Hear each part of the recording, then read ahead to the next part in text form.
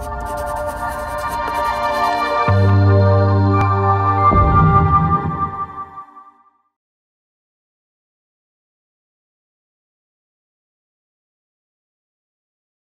guys, welcome back to the Dead Church series.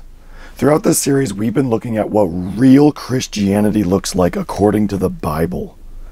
If you're new to this series, I highly suggest you start at the beginning of this series and work your way through, because all these videos are building one on top of another. You can find the link to the entire playlist right here. What I'm going to talk about in this video is very likely going to challenge your current beliefs. It's something that I don't really hear talked about in the church at all, and something that most Christians I know and most Christians I talk to say the exact opposite of what I'm going to say in this video. So I'm asking you to pause for just a moment and ask the Lord to help you accept anything new that He might be trying to teach you. And as always, please go to Scripture. Go to Scripture to see if Scripture actually says the same thing that I'm saying in this video. I don't want you to just follow me. But in this video, I'm addressing something that I see in Scripture, but I've heard very few Christians ever talk about or apply to their own lives. And I very strongly believe that that needs to change. What I'm talking about in this video, I believe, is very important for the church to grow, but it's something that most Christians right now don't accept.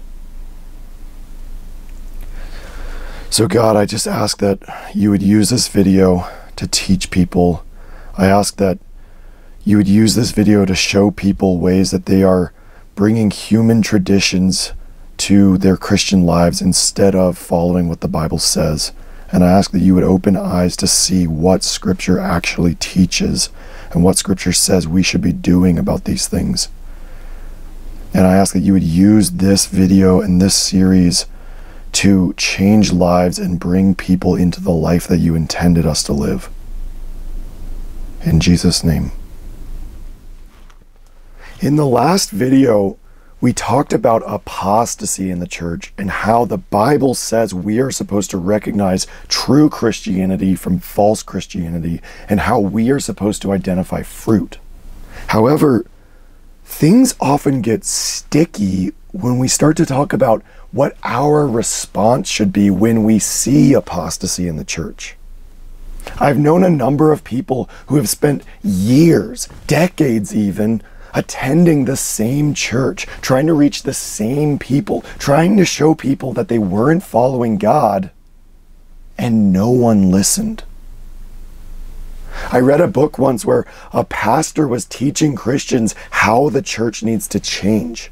He recognized ways that the church today doesn't look like the early church. He was challenging Christians to change their lives, to reprioritize. There were a number of things in that book that were great. But there was also something in that book that caught my eye. Toward the beginning of the book, he said that he hoped his book would encourage Christians who have seen problems in the church today. He knew that many Christians have seen the problems in the church, they want something different, and they've left those churches looking for something more like what they read about in the book of Acts. This pastor wrote that he hoped his book would encourage them to return to the churches they left. He referenced Hebrews 10:25, which says, "You should not neglect meeting together." This is the view most Christians hold. Sure, there are a lot of problems. The church today has a lot of issues, but we shouldn't neglect meeting together. That's a biblical command. However, this mindset comes back to the same issue we discussed in the last video. If you're regularly meeting together every single week with a bunch of people who don't obey the commands of God, are you doing what Hebrews 10:25 is talking about? Are you meeting with fellow believers? Or did you fail to judge the tree by the fruit? Did you fail to recognize the difference between true Christianity and false Christianity? John calls false believers the Antichrist. Does God want us to not neglect to meet together with the Antichrist? Does God want us regularly meeting together with people who are apostate?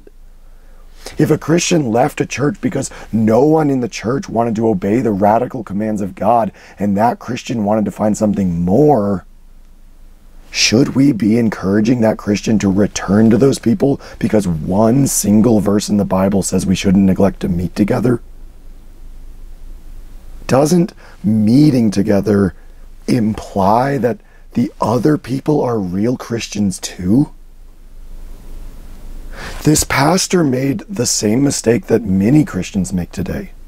He saw that real Christianity means we must live our lives obeying the commands of God. But he didn't let go of the Protestant theology that told him everyone who says they believe in Jesus is a Christian. He didn't judge the tree by its fruit. The only way Hebrews 10 could apply to the situation he was talking about is if all those people who don't obey God are also Christians too. But the Bible clearly says they're not. That's what we talked about in the last video. You can find the link to that right here. Meeting together with false believers is not what Hebrews is telling us to do. But most Christians don't realize this because they don't know how to recognize false believers in the first place. Not only is this completely misapplying Hebrews 10:25, but it's also a direct contradiction of what the Bible tells us our response should actually be. By telling Christians to keep meeting together with false believers as if some religious meeting is what God really cares about, this pastor was actually encouraging Christians to disregard everything the Bible says about how we should handle apostasy in the church. He did the same thing Christians today do with almost everything else. He took one Bible verse out of context and applied it across the board with no regard to anything else the Bible says on the topic. It's a common mistake, but it's not how we should be handling Scripture. The Bible warns us about apostasy. It tells us the church will fall away. And it also tells us what to do when we see it. We need to know what it says to do, and we need to do it. The Bible has to be our standard for how we're going to respond. Not our own thoughts, our own feelings, or some pastor's advice. So what does the Bible say about meeting together with people who think they're Christians but refuse to obey the commands of God? What does the Bible say our response should be when we see that the church has become apostate? As I mentioned in the last video, in 1 Corinthians 5, Paul is addressing some issues in the church. He's telling them that they have to remove the leaven or else it will spread. If they let the leaven, which he calls the leaven of sin and wickedness, stay among them, it will spread among them.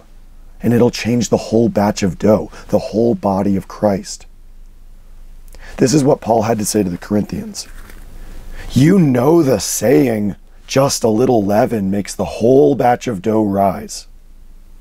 Take out all the old leaven so that you will be a new batch of dough without leaven, which you really are. I wrote to you in my earlier letter not to associate with those who sin sexually. But I did not at all mean you should not associate with those of this world who sin sexually, or with the greedy or swindlers or those who worship idols. To get away from them, you would have to leave this world. I am writing to tell you that you must not associate with those who call themselves believers in Christ, but who sin sexually, or are greedy, or worship idols, or slander, or get drunk, or cheat people. Do not even eat with people like that. It is not my business to judge those who are not part of the church. God will judge them. But you must judge the people who are part of the church. The scripture says you must remove the evil person among you. In this section, we see that Paul has been telling the early church not to associate with people who live in sin. But here he clarifies. When he tells people this, he doesn't mean they should disassociate with people in the world. He's not talking about unbelievers who know they're unbelievers. He meant that they should disassociate with people who call themselves Christians, yet who continue living in sin. In other words, he's saying, do not continue to associate with false believers. He's saying you can know who they are based on how they live. And if they're living that way without repenting, you need to stop associating with them. The word he uses that's translated associate is a Greek word that means mix up together. He's saying you can't be mixed up together in the same batch of dough. Why? Because if you have any leaven at all in your dough and you don't remove it, the entire batch of dough will rise. The entire batch of dough will become leavened. He's telling the Corinthians that they can't just continue associating with and surrounding themselves with people who call themselves believers, but who refuse to submit to and follow the commands of Jesus. He goes so far as to say, do not even eat with people like that. Do not associate with them. Don't even eat with them. These are the instructions Scripture gives when we see people who call themselves Christians, but they don't obey God's commands. That's a far cry from telling true Christians to return to their churches and continue meeting with those people. When Paul tells the Corinthians that they must judge the church, he says way more than just recognize the fruit. He tells them to recognize the fruit and then stop associating with those who call themselves Christians and continue to bear bad fruit. He wasn't just telling them to know the difference. He was calling them to action. Paul quotes the law of Moses, which says, "You must remove the evil person among you." In the law of Moses, this was a phrase used whenever God told the Israelites to put someone to death. Paul isn't telling us to put someone to death, but he's saying God is still that serious about not allowing evil in our midst. The kingdom of God is no longer a physical, earthly kingdom, it's a spiritual kingdom.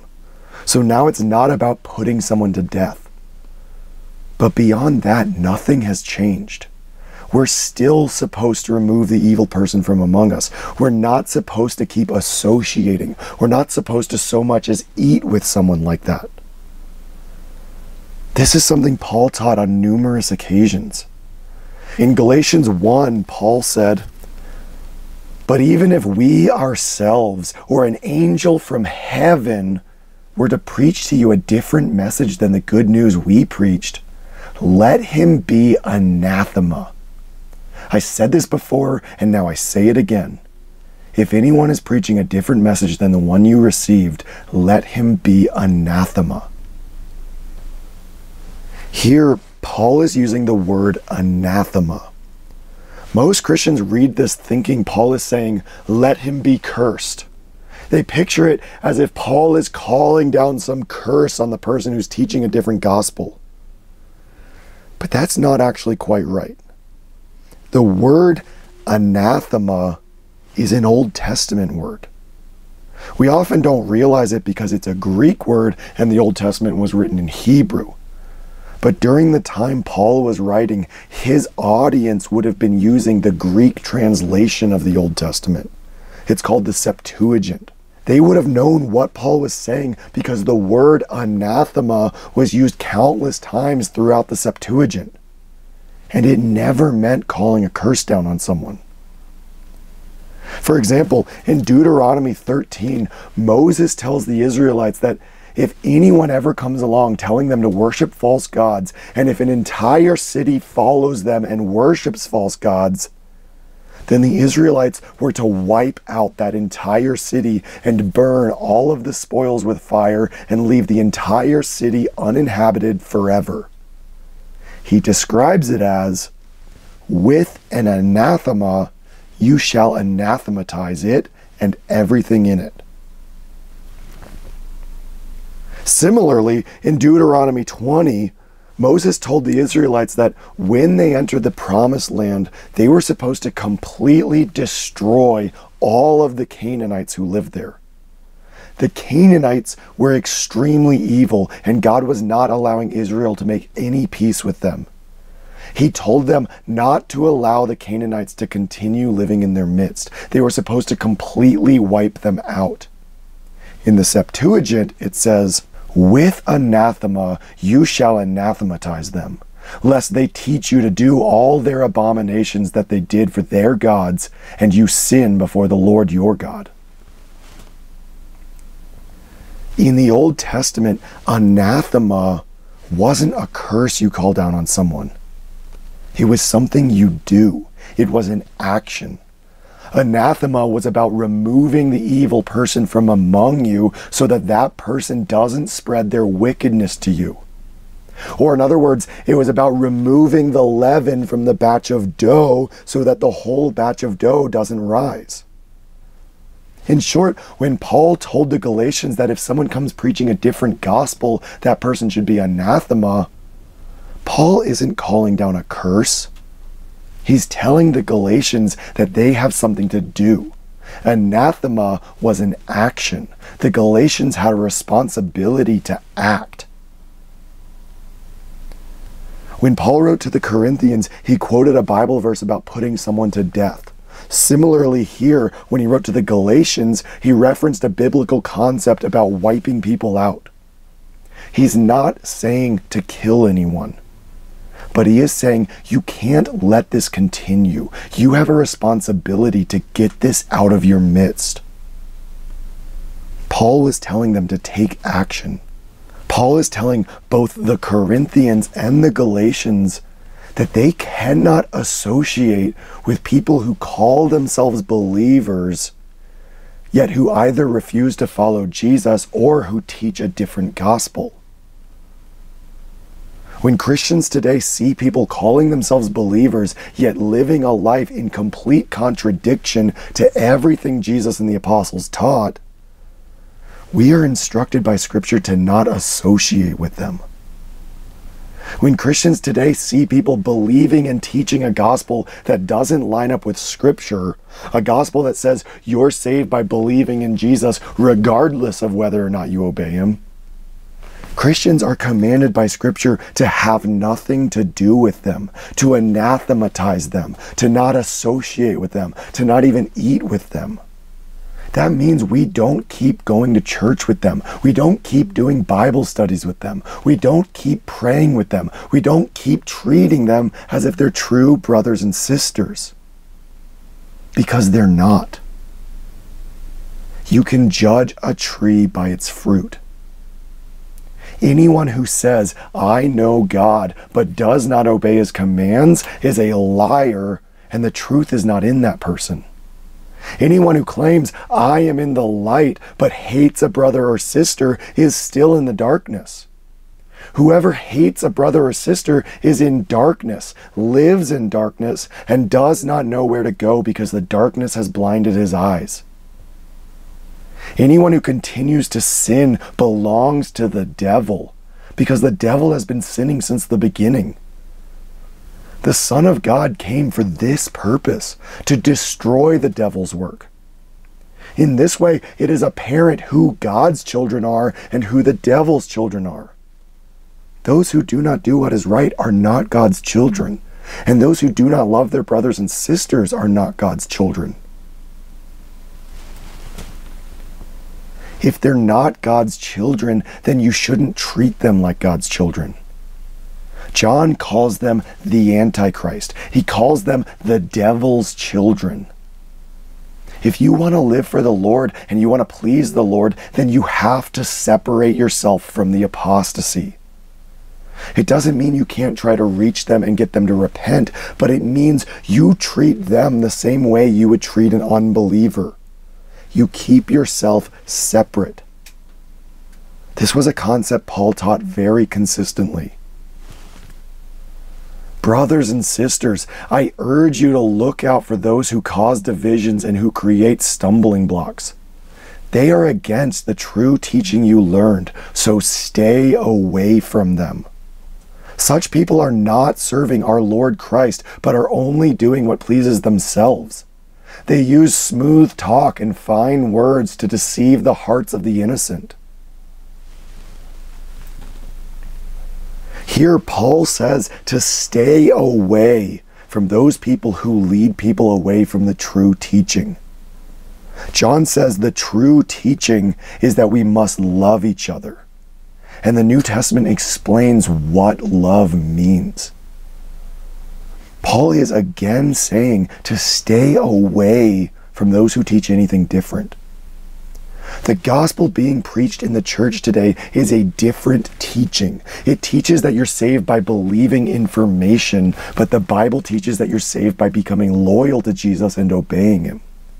The gospel being preached in the church today is, as Paul put it, a different gospel with a different Jesus and a different spirit. Paul's instructions are to stay away from this. Paul is also saying to stay away from those who call themselves Christians, but who are only doing what pleases themselves. In other words, stay away from those who call themselves Christians, but whose actions prove that they're only looking out for themselves. They don't live in the radical love of Jesus. They don't follow the true teaching. Christ died for all so that those who live will no longer live for themselves, but for him. Paul is saying stay away from anyone who doesn't live like that. Here's another example. Do not let anyone deceive you by telling you things that are not true, because these things will bring God's wrath on those who do not obey him. So do not associate with them. Do not associate with anyone who claims to be a believer but teaches something opposite of what the Bible teaches. Specifically, because God's wrath will come on those who don't obey. If that's the case, then how can Christians continue going to a church where they're being told that they're saved by believing the correct information and that they don't have to obey what Jesus said to do? That's not what the Bible teaches. What they're teaching and living will bring God's wrath on them because they don't obey. And Paul is saying, do not associate with them. Here's yet another example. Anyone who has a different teaching and does not agree with the true teaching of our Lord Jesus Christ and the teaching that promotes godliness, that person is full of pride and understands nothing, but is sick with a love for arguing and fighting about words. This brings jealousy, strife, slander, evil suspicions, and constant bickering from those who have corrupted minds and have lost the truth. They think that serving God is a way to make a profit. Here, Paul talks about people who have a different teaching that is not in line with the true teaching. What's the true teaching? Love. The true teaching promotes godliness. The true teaching is about living the right way. Paul says that these people are proud. They don't have understanding. They love debating and arguing over words. They bring jealousy, arguments, and constant fights. They have corrupted minds and don't have the truth. Why? Because they don't have love. He says that they think that serving God is a way to make a profit. Remember when you read passages like this one that this is written from God's perspective, not man's perspective. You might not look at these people and automatically think that they're full of pride and sick with a love for arguing and fighting. But based on God's definition of love, How God wants us to absolutely and completely no longer look out for ourselves, but live our entire lives looking out for one another and put each other first? Would God say that someone is proud? Would God say that someone loves debating and arguing? Would God say that someone thinks their ministry is a way to make a profit? In a church culture of salaried church staff, pastors, preachers, and Christian authors, that's a very serious warning. And Paul adds at the end of this description, withdraw from such people. This last sentence is often not even included in many translations of the Bible. They just leave it out. But it's right there in the Greek, and it's in keeping with everything else Paul said about how to handle people like this. They are not true Christians. Therefore, you shouldn't be joining yourself to them. You shouldn't be one of them. You shouldn't keep meeting together with them. You shouldn't keep viewing them as true brothers and sisters. If Christians have withdrawn from such people, telling them to go back to them is telling them to disobey the Bible. You can't just take one verse that says, do not neglect to meet together, and use it across the board. That misses the whole point of what the author was saying. That demonstrates a deep lack of wisdom and understanding. This is exactly what Paul meant when he said, they want to be teachers of the law, but they do not understand either what they are talking about or what they so confidently assert.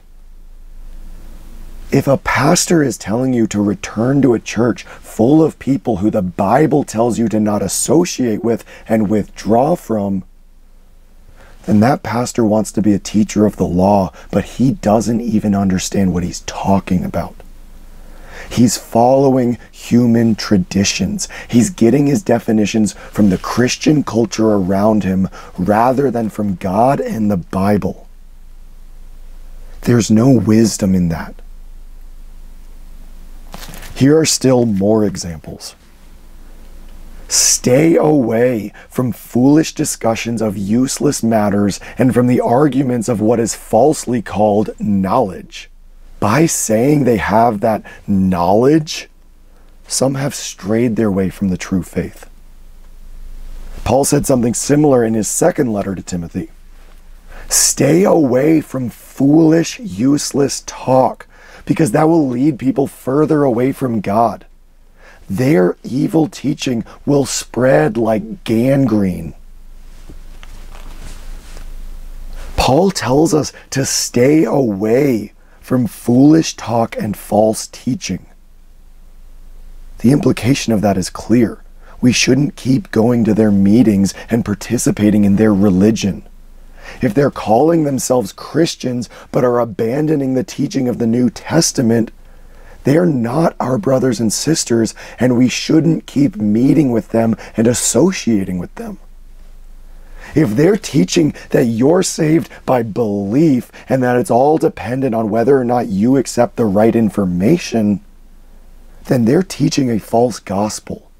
It's foolish, it's useless, it's evil teaching. It's not the message that promotes godliness. It's the message that promotes lawlessness. It promotes Christians thinking they can be saved and go to heaven without obeying the law of Christ, without living in love, without doing what God wants, without doing what is right. Paul said to stay away from this. It spreads. It's like gangrene. If you keep sitting under their teaching, you'll never be able to see the truth, because every time you read the Bible, you'll be reading through the lens of what a pastor or preacher told you it means. You'll read it through the lens of the gospel you were given by false teachers, by the Antichrist. And this will keep you from being able to understand. Their gangrene will spread to you. False teaching is like gangrene. It's an infection inside the body. The true church is the body of Christ. If a body has a disease, you don't nourish the disease. You don't tell people to go back to the disease. You don't keep the disease in close proximity. You don't try to help the disease. You get it out. You kill it.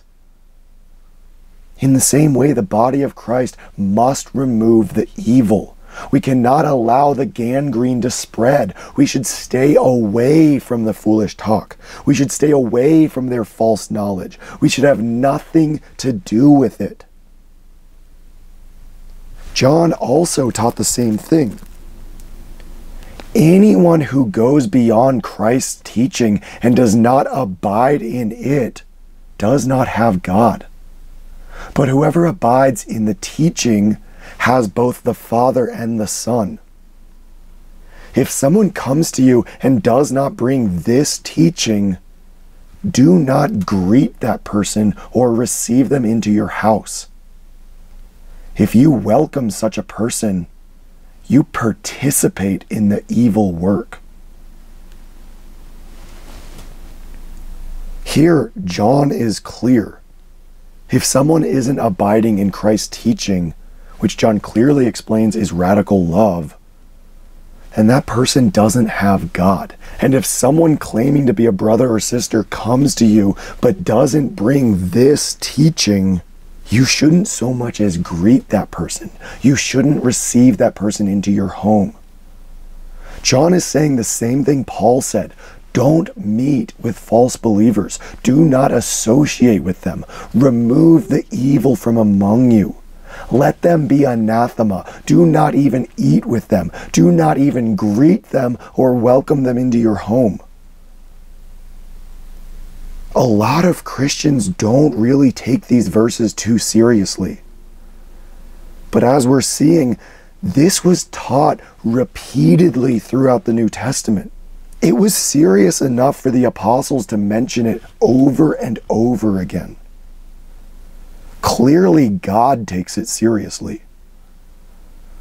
Why is it so important for Christians to refuse to associate, eat with, greet, or welcome one of these false brothers? Because if you do, you are participating in their evil work. You're helping them. These people are leading others into destruction. People are dying because of them. Their disease is spreading. Paul calls them servants of Satan. John calls them the Antichrist. They are working for the enemy, and if we help them, we are joining them in working for the enemy. Just because someone calls themselves a Christian doesn't mean they're living for God. Just because they call Jesus Lord doesn't mean they're doing His work. The false prophets in Israel thought they were teaching the word of the Lord. The Pharisees thought they were doing God's work. False brothers and sisters think they're servants of the light, but they're not. They're servants of Satan. Jesus said, "Anyone who is not with me is against me, and anyone who does not gather with me scatters." If they're not doing what Jesus said to do, then they're working against Jesus, even if they think they're working for Him. God takes this seriously. God hates what they do. Unfortunately, Christians today don't take it as seriously as God does. Becoming a Christian is not just about choosing to live a life of love. It's choosing a side in an ongoing war. The kingdom of God is at war with the kingdom of darkness. If people are fighting for the enemy, we can't join them in their fight. If your king tells you to join a battle and fight, and you line up in the ranks of the enemy, you're not working for your king. You're a traitor. When Christians help an apostate church spread apostasy, they're betraying Jesus. When Christians join ranks with an apostate church, sit under their teaching, associate with them, become members with them, and treat them as fellow believers, It doesn't matter if they're hoping to change something or trying to be a good influence. They're putting their stamp of approval on people who refuse to obey God. They're showing everyone around them that they think you can reject God's commands and still be a Christian. They are participating in the work of the enemy. They're betraying Jesus. We have to keep ourselves separate. We have to keep ourselves different. We have to be holy. This doesn't mean you can't reach out to them. It doesn't mean you can't call them to repent and show them what it means to really follow Jesus. It doesn't mean you can't love them. But it does mean you stop participating in their evil work. You don't join their churches. You don't help them preach a false gospel. You don't become one of them. You don't join yourself to them. Paul said, "Do not join yourselves to an unbeliever. Good and bad do not belong together. Light and darkness cannot share together." How can Christ and Belial have any agreement? What can a believer share in common with a non-believer? What union can the temple of God have with idols? For we are the temple of the living God. As God said, "I will live with them and walk with them, and I will be their God, and they will be my people.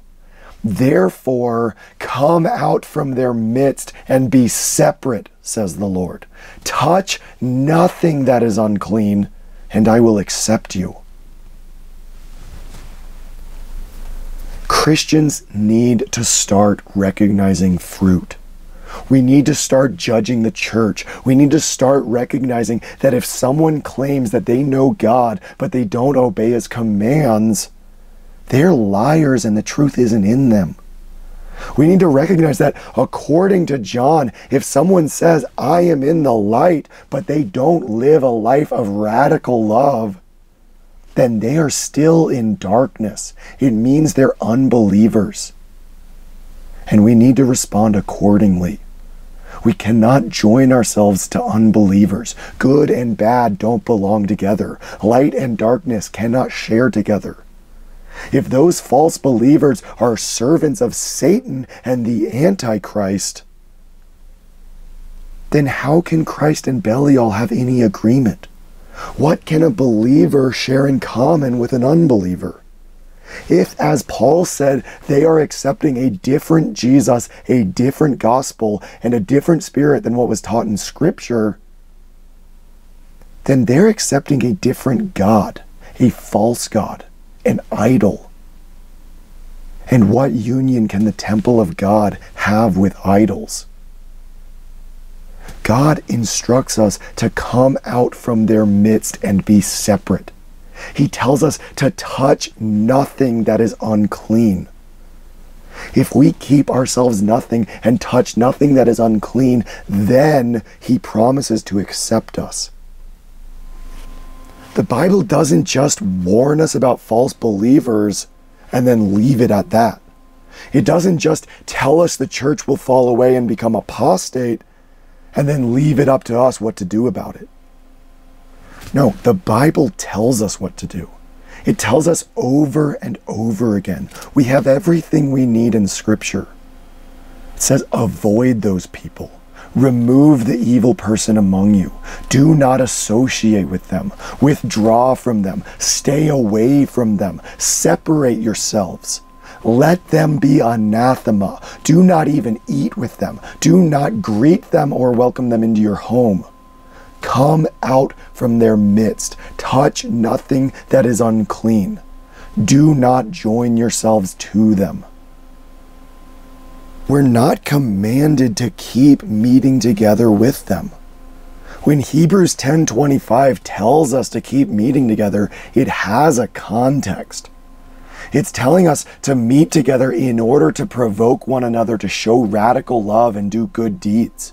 It's telling us that we can't deliberately go on sinning or we're not truly Christians. It tells us to persevere through sufferings and keep loving those who are suffering and maintain joy through persecution without giving up. It tells us to not throw away our boldness, but to persevere with faith. And then it tells us about all the examples of people in Scripture who are witnesses, testifying what faith really looks like. That it's an action, not just a belief. Hebrews isn't telling us to keep having some religious meeting. It's telling us to live in radical love as the body of Jesus. As we read through the Bible, it's important that we remember that Paul said the things that happened to the people in the Old Testament were written down as warnings for us, examples to us, so that we don't end up doing the same things they did. So when we read the stories in the Old Testament, we need to look for what it's teaching us, what it's telling us about what our lives should or should not look like. There's one story in particular that's referenced a number of times in the New Testament, but many Christians don't fully understand what that story teaches. After God brought the Israelites out of Egypt, as they were wandering through the wilderness, they came to the region of the Moabites and the Midianites. The king of Moab, named Balak, was afraid of the Israelites because he heard about all the amazing things God did for them. So Balak hired a man named Balaam to curse Israel. But God told Balaam not to curse Israel. So Balaam didn't curse Israel. Instead, he blessed them. Then he left. And this whole story is recorded in Numbers 22 to 24. But the next time we hear about Balaam is in Numbers 31, where he's listed among the dead after Israel went to war with the Midianites. The Israelites killed him. He hadn't cursed them, he had blessed them, but they killed him. And Moses mentions in passing that the Midianites had followed Balaam's advice and had turned the people of Israel away from the Lord. He's referencing an event that is recorded in Numbers 25, but Balaam's name isn't mentioned in that story. However, if we look outside of the Old Testament at some of the other ancient Jewish texts we have available to us, we can see more of what Balaam did. For example, Josephus, a Jewish historian who lived at the same time as the apostles, he wrote that after God told Balaam not to curse Israel, Balaam still wanted to receive the money the Midianites were offering him. So Balaam told the Midianites that he couldn't curse them, but if they could get Israel to sin against God, God himself would punish Israel. And he also told them how. If the Midianite women seduced the Israelite men, they could get those men to turn away from the Lord and worship the Midianite gods. This was something that God had warned the Israelites about beforehand.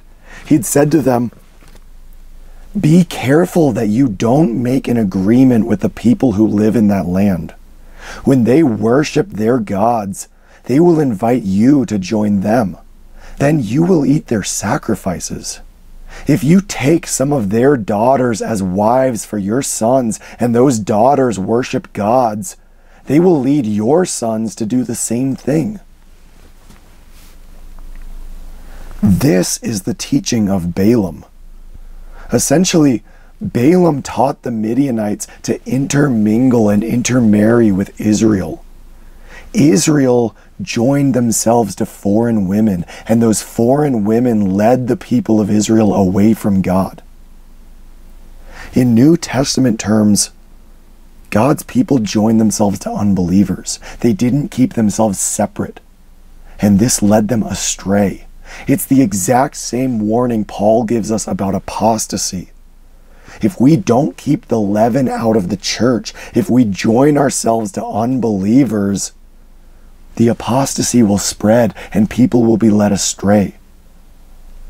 Balaam is mentioned numerous times throughout the New Testament. His story is a story we're supposed to remember. It's a warning for us today. Do not join yourselves to people who do not follow God, or they will lead you away from God. When Peter wrote about false believers in the church, he said, "These false teachers abandoned the right road and went astray, following the way Balaam went. Balaam, the son of Beor, loved being paid for doing wrong." Jude also wrote about false believers, saying, "They have followed the way of Cain, and because of greed, they have poured themselves out to doing the error that Balaam did." When Jesus wrote a letter to the church in Pergamum, he said, "I have a few things against you. You have some there who follow the teaching of Balaam.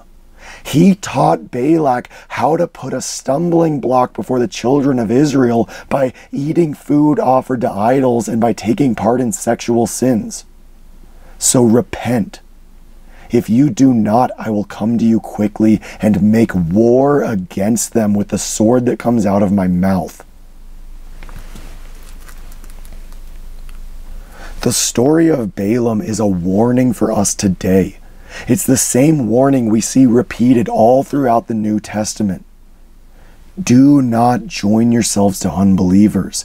They will lead you into sin. They will lead you away from God. They will lead you into destruction. Notice how serious Jesus takes this. He says that if you follow what Balaam taught, he will come against you and make war against you with the sword that comes out of his mouth. In Numbers 25, we see something similar as the result of Balaam's teaching. The Israelites joined themselves to unbelievers and were led astray to worship false gods. The result was that God made war against them. He sent a plague and 24,000 people died. The only reason the plague stopped was because a man named Phinehas rose up and removed the evil person from among them. And God commended him, saying, "He hates sin as much as I do." God hates sin. We cannot join ourselves to people who are okay with sin. Sin simply means living contrary to the commands of God. We're commanded to live a radical lifestyle of love. We're commanded to abandon the world. We're commanded to abandon all the things of this world. We're commanded to be undistracted. We're commanded to make sure that there are absolutely no needy people among us. We're following the teaching of Balaam when we join ourselves to people who call themselves Christians, but who refuse to live this way. Jesus says that if we do, he will make war against us. That is not something we want. Think about it this way. When Paul was proclaiming the gospel, he always made sure to go to the Jews first. Why? Because the Jews were God's people. They were his chosen ones. They were the ones that God had called. And the only reason they were not his people anymore was because they were unfaithful. So Paul was going to them, calling them to repent and follow God. Paul went to their synagogues and preached the truth, but Paul didn't tell them to keep attending their synagogues and stay joined to all the other Jews who rejected the truth. No, they followed Paul out of the synagogues. He taught them to start meeting with one another, to form their own group. They stopped going to the synagogues. They stopped associating with those who claimed to be God's people, but who had rejected God's truth about how we should live. If, as we've seen throughout this series, the church today looks like the Jews in the New Testament period, the same concept applies. Leave the synagogues. Meet with one another, with other true Christians who want to live radically for God, following the commands we have in Scripture. The teaching of the New Testament is clear. If we see people who call themselves believers, but they're not living the way Jesus taught to live, our response should be to separate, to stay away, to not even eat with them, to not even greet them, to not welcome them into our homes. This is what the apostles taught to all of the early churches in the first century. True Christians must keep themselves separate from false Christians. They must not associate with apostasy. The church is supposed to stay separate. But that's not what the church did. As we saw in the last video, something big happened shortly after Paul died. Apostasy flooded the church. Gangrene entered the body.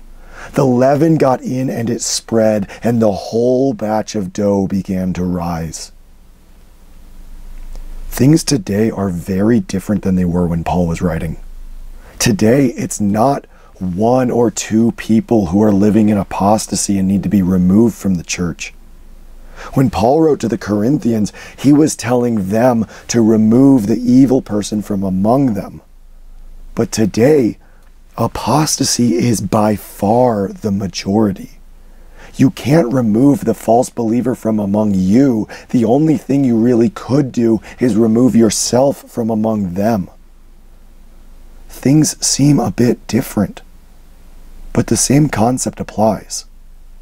The apostles warned us that apostasy was coming. They warned us that the church was going to fall away. Paul said it was coming, quote, in the last days. And in order for us to understand what to do about rampant apostasy in the church today, we need to understand what the phrase "in the last days" meant when Paul used it. So let's just get a little background real quick. The phrase "in the last days" is a phrase often misunderstood by Christians today. They think "in the last days" refers to only the last few years before Jesus returns. But that's a mindset Christians only have because they read their own ideas into the text. They don't understand the worldview of the original audience and how the original audience would have understood what Paul said. The phrase "the last days" was a phrase often used during the time of the early church. It was a phrase that came from their worldview. In the ancient Jewish worldview, they believed that the world would exist for 6,000 years. Those 6,000 years would represent the 6 days of creation. Because as Moses said, to the Lord, 1 day is like 1,000 years, and 1,000 years is like 1 day. So they believed that the world would exist for 6,000 years, representing the 6 days of creation. Every 1,000 years is 1 day. They believed there would be 2,000 years, or in other words, 2 days, from creation until Abraham, which there was. They called it the era of desolation. Then they believed there'd be 2,000 years, or 2 days, from Abraham until the Messiah, which there was. They called this era the era of Torah. Then they anticipated 2,000 years, or 2 days, of what was called the Messianic era. And all of that was the worldview of the Jews, even the ones who didn't accept Jesus.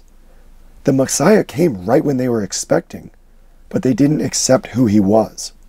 They expected Jesus to come at that time because that was the end of the era of Torah and the beginning of the era of the Messiah. And they were anticipating 2,000 years of the Messianic era. Furthermore, in the book of Revelation, we see one more day added, a day of rest, coinciding with the 7th day of creation.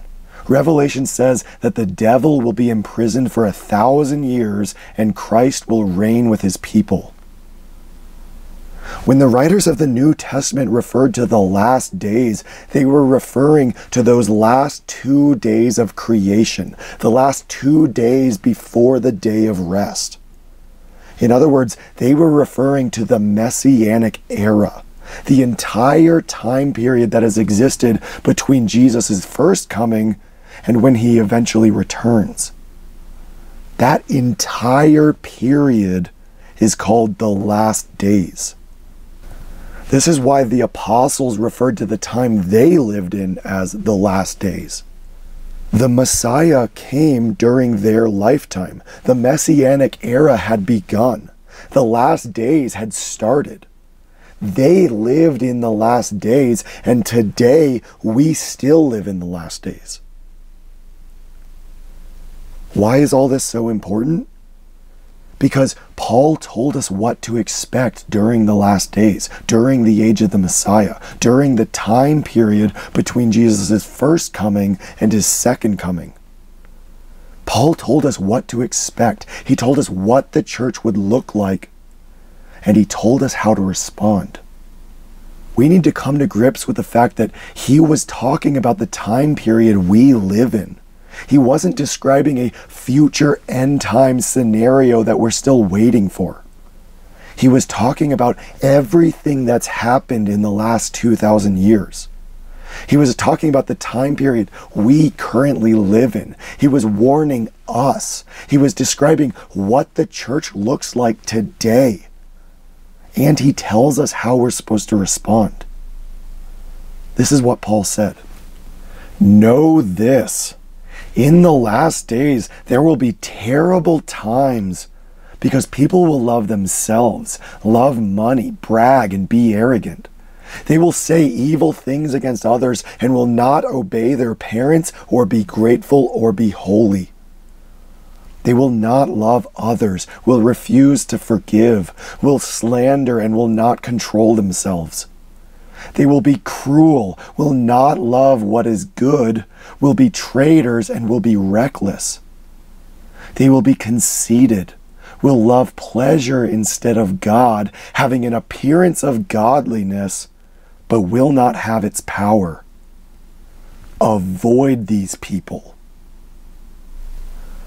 Remember, Paul told the Corinthians that when he says not to associate with people who live a certain way, he's not referring to those in the world.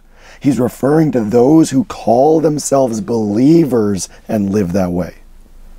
Therefore, this is a description of the church. This is what the church will look like in the last days. This is what the church will look like in the Messianic era. It will be terrible times. It will no longer be one or two people who are living in apostasy and need to be removed from the church.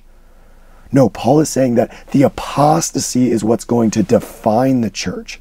The church will be filled with people who live for themselves and think they're living for the Lord. The church will look just like ancient Israel when they rebelled against God. Paul is describing what the church is going to look like throughout the last days. If we live in the last days, then Paul is describing what the church looks like today. If you understand what the last days meant in the worldview of Second Temple Judaism, then either this is an accurate description of how God currently views the church, or Paul was a false prophet and nothing he wrote should even be considered scripture. But if you understand what the commands of Jesus were and what kind of lifestyle God wants his people to live, then it becomes clear. Paul's description is spot on. Just like Israel didn't recognize their apostasy because from their perspective they didn't think they had abandoned God, in the same way, many Christians don't recognize that Paul is describing the church today because from their perspective, they don't think this is an accurate description of Christians today. But the Bible isn't written from a human perspective. It's written from God's perspective. Paul's description of the church in the last days is an accurate description of the church today because it's God's description from God's perspective. The church is full of people who don't live in radical love. They don't obey the commands of God. They look out for their own interests. They focus their lives around making money and having the kind of life they want. They don't control their own desires. They don't share everything with brothers and sisters. They love pleasure. They lack the power of God, both the transforming power that makes us new people and the power of the kingdom that Jesus promised. His description is spot on. So what do we do? As people who want to live for the Lord, obeying His commands, seeking first the kingdom, abandoning the things of this world, and living in radical love, what do we do about the current status of the church? I've heard pastors tell people to keep going to church. I've heard Christians say they think we're called to keep attending churches even though those churches are full of people who aren't obeying the commands of God. I've heard believers say that it's more important to meet together than it is to make sure we're meeting with people who are living the right way. But these are all just human traditions. These are all human ideas. The Bible tells us what to do. Touch nothing that is unclean. Be separate. Withdraw from them. Stay away from them. Let them be anathema. Do not associate with them. Do not join yourself to them. Do not even greet them. Do not even eat with them. Do not welcome them into your home. Avoid them. This is the response the Bible instructs us to have. It doesn't just say it once, it says it over and over and over. So many Christians don't want to do it. They completely ignore these commands. They don't even think about them. Why? Because it doesn't seem right to them. It doesn't seem loving. But it's what the Bible says. If it doesn't seem right to you or loving to you, but it's what the Bible says, then something is wrong with you, not the Bible. Something is wrong with your understanding or your definitions. We can't just ignore Bible verses because we don't like them. And we can't just follow some argument about why we shouldn't do what the Bible clearly says to do. Is the Bible your standard, or is someone's argument your standard? The Bible says false teachers will try to persuade people with arguments that seem good, but are false. If we build our lives around what seems right rather than what the Bible says to do, then we're not actually following the Bible. We're following ourselves. We've made ourselves gods. We do what's right in our own eyes, not what's right in God's eyes. The Bible tells us that we need to be obeying the commands of Jesus. The Bible tells us what those commands are. The Bible tells us that loving Him means we obey Him. The Bible tells us that anyone who doesn't obey Him isn't really a Christian, and the Bible tells us what to do when people call themselves Christians yet don't obey Him. We have all of our instructions. The question is only, will we do it even if we don't like it? Many Christians see problems in the church and they try to help. They try to change things. They get involved and try to make changes from the inside. I get it. We want to see those people change, but that's not what the Bible tells us to do. The Bible tells us to stay separate. The Bible tells us to stay holy. The Bible tells us to be different. If we want to actually help those people, we need to do it the way Jesus told us to do it. Even if it doesn't make sense to us, even if it seems foolish from a natural perspective. Naturally, it makes sense to get involved and try to change things. But that wasn't what we were told to do. Jesus cares more about us shining as a light to those people. We can only shine if we're different. He knows what's best for us, and He knows what's best for them. What's best for us is to be separate and be different. And what's best for them is for us to shine for them.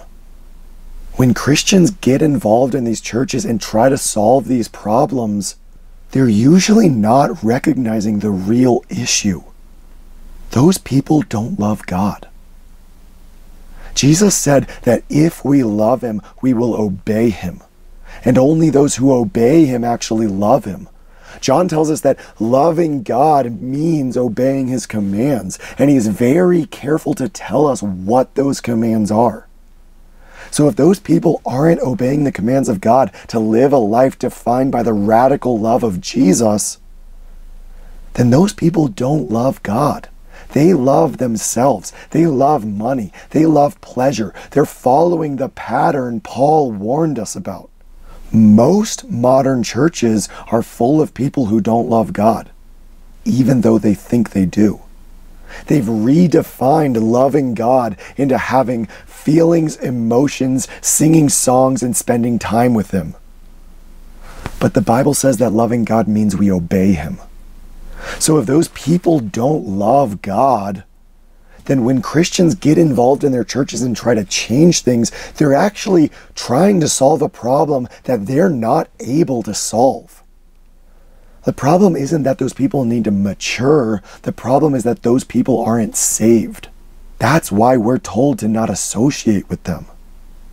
It doesn't mean we don't evangelize to them. It doesn't mean we don't shine as a light to them. It doesn't mean we don't try to influence them from the outside. But it does mean we don't become one of them.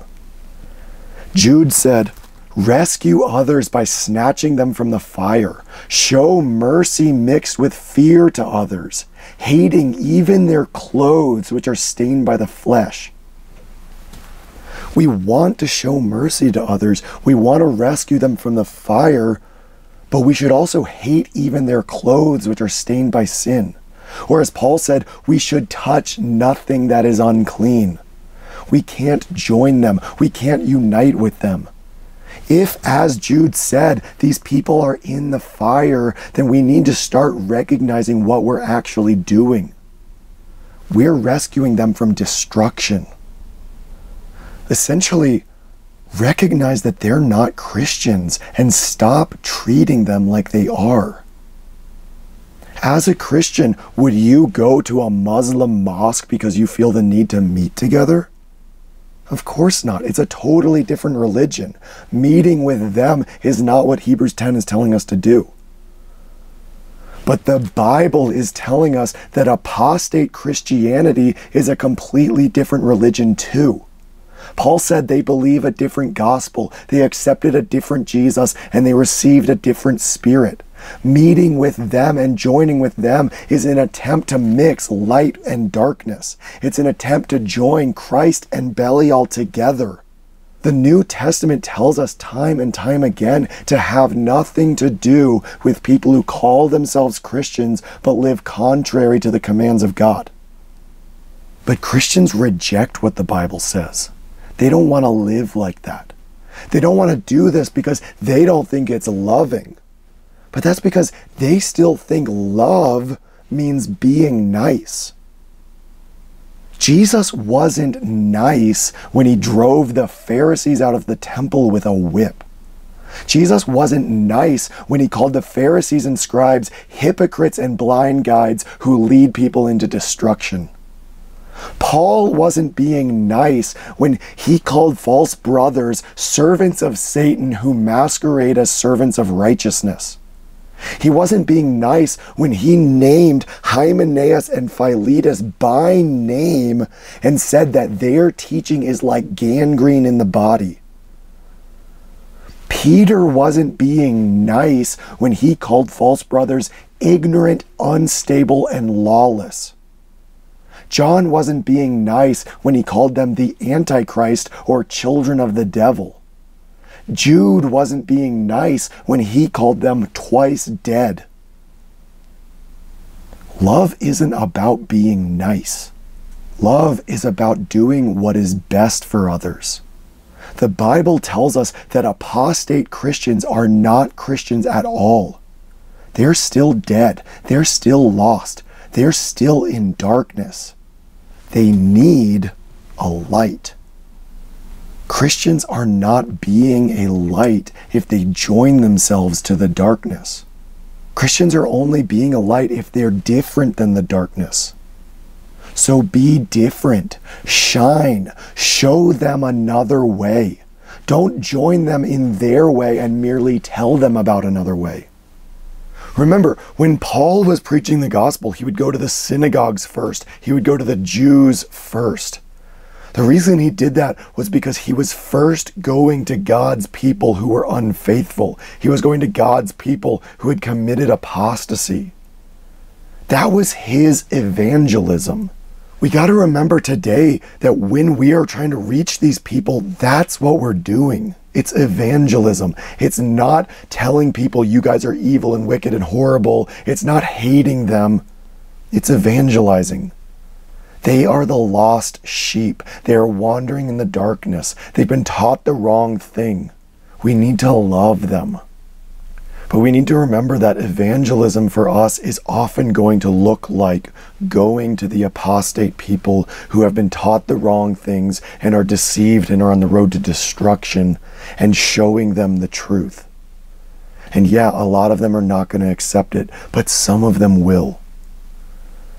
We need to keep from getting angry and hating them because we think we're better than them. That's not what's happening here. They are lost and they need their shepherd. They are in the darkness and they need a light.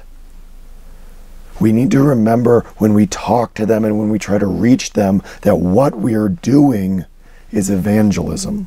What we're doing is what Paul did when he went to the synagogues. He went to the Jews first. We need to go to the Christians first.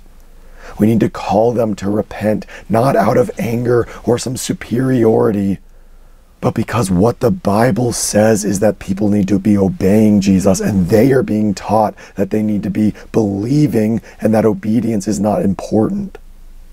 And we need to show them the truth because that's what love does. And that's what we got to remember when we're looking at them. We can't approach this with hatred or anger or some superiority complex. We need to approach it with love, but we also need to be firm and stand for the truth. And we need to learn how to walk that fine line between the two. We're not at all supposed to hate them. We're supposed to love them. And loving them means doing what's best for them, whether or not they want it. It's not love to join them. It's not love to help them preach a false gospel. It's not love to let them keep thinking they're on a road to life when they're really on a road to destruction. Loving them means separating yourself and shining. It means being different so they can see the difference between what God says is good and what God says is evil. Jesus said, "You are the light that gives light to the world. A city that is built on a hill cannot be hidden, and people don't light a lamp and then hide it under a basket. They put it on a lampstand so the light shines for all the people in the house. In the same way, let your light shine for people to see, so that they will see the good things you do and will praise your Father in heaven." Do not hide your light under a basket by joining yourself to darkness. Let your light shine by staying separate. Let your light shine by being different. Let your light shine by refusing to compromise. First and foremost, we're called to love one another. That means other true believers. Paul said, when we have the opportunity to help anyone, we should do it. But we should give special attention to those who are in the family of faith. The church is supposed to be a community of people who look out for one another instead of themselves. It's supposed to be a community of people who have no needs whatsoever because everyone is meeting the needs of other people and no one is living in excess and no one's looking out for themselves. It's supposed to be like an ant colony. Every ant in the colony works hard for the good of the whole colony. No ant is just looking out for themselves. And it works because every ant is doing it. In the kingdom of God, it works because everyone who is full of the Spirit will do it. But it requires that everyone is doing it. It requires that everyone is living that way and looking out for the good of others and building up the body rather than looking out for what's good for themselves and making sure their own needs are met. Yes, we should help people outside the church too when we're able. But first and foremost, we should help those within the true church. If those within the true church begin to live this way, separating themselves from those who refuse to live this way and joining themselves to those who accept this radical lifestyle, then the world will see this true church as a community of people defined by a radical love that no one else has ever witnessed. They'll see a community of people looking out for one another as a higher priority than themselves. They'll see a community of people where no one has any needs whatsoever. They'll see a community of people who begin to encounter the power of the kingdom of God. A light will begin to shine in the darkness. As Jesus said, all people will know that you are my followers if you love one another. And he also prayed, Father, I ask that they can be one. As you are in me and I am in you, I ask that they can also be one in us. Then the world will believe that you sent me. I have given these people the glory that you gave me so that they can be one just as you and I are one. I in them and you in me so that they will be in perfect unity. Then the world will know that you sent me and that you loved them just as much as you loved me. If we love one another, all people will know that we are his followers. If we are in perfect unity, like we see in Acts 4:32-35, then the world will believe that the Father sent Jesus and that the Father loves us just as much as he loves Jesus. This cannot happen if we're joining ourselves to people who won't participate. This cannot happen if we're joining ourselves to people who refuse to accept the lifestyle Jesus taught. If we stay joined to the false church, all people will not know that we're his followers, because we won't look any different than anyone else. There will be no love. There will be no light. I challenge anyone who wants to truly live for the Lord. Find other believers who are willing to live radically. They're out there. Many of them feel as lonely as you do. Find them. Find them by talking to people. Find them by challenging the status quo. Find them by talking to everyone. Learn who is willing to get on board and who is not. The truth sets people free. The truth gives them life. So don't keep it quiet. Paul said, "It is written in the scriptures, I believed, so I spoke."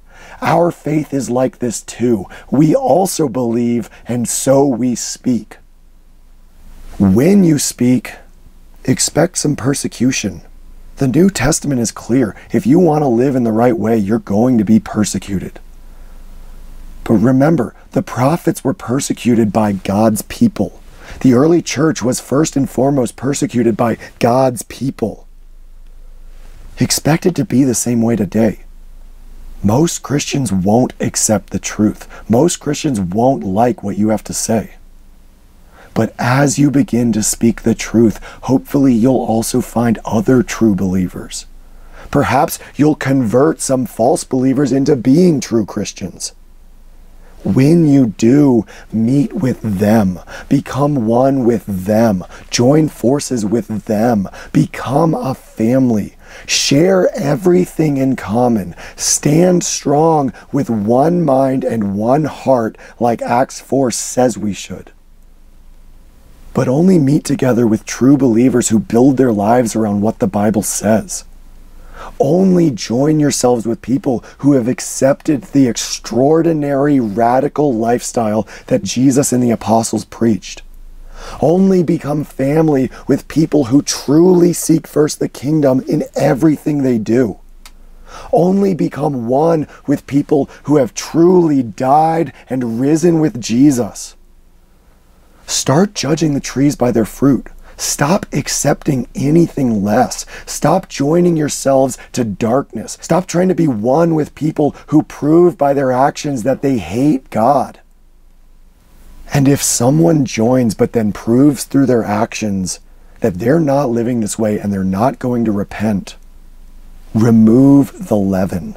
Remove the evil person among you. Apostasy swept through the church nearly 2,000 years ago. Paul warned us that the last days would be terrible times because of the apostasy of the church, because the church would become a dead church, because God's people would refuse to obey God. His prediction has proven to be true. For nearly 2,000 years, the church has led wars, slaughtered millions, accumulated wealth, acquired comfort, and neglected the needy. For nearly 2,000 years, the church has been full of people who look out for their own interests above the interests of others. These are the last days. Christians need to recognize it. They need to judge a tree by its fruit. They need to separate themselves. The gates of hell cannot stand against the church. But it has to be the real church, the real congregation of God's people, the real bride of Christ, the real body of Christ, the real temple of God. Here is a secret. Jesus and John both said that those who claim to be God's children but don't obey his commands are actually children of the devil. Our King stood up and issued a challenge to the devil and his children. Destroy this temple, and I will raise it again in 3 days. And John clarified, the temple Jesus meant was his own body. The children of the devil accepted his challenge. The children of the devil destroyed God's temple. The children of the devil killed the body of Christ. But the last days are nearly over. The third day is about to dawn.